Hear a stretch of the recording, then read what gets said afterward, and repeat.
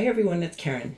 This is an update to an earlier video I did on organizing your stamps in Evernote.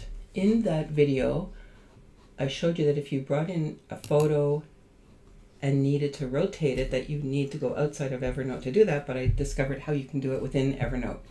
So when you find a note that has an image that's turned the wrong way, click the image, then right click, choose rotate clockwise.